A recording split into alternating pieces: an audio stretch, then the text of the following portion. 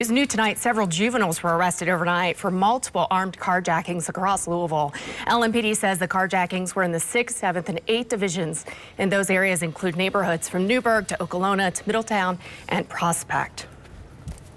Police say that the suspects were arrested after the stolen car that they were driving crashed into a church at 26th and Oak Street. Police also say that they found several stolen cars. The investigation is ongoing, and if you have any information, call the anonymous police tip line. That number, 574 LMPD.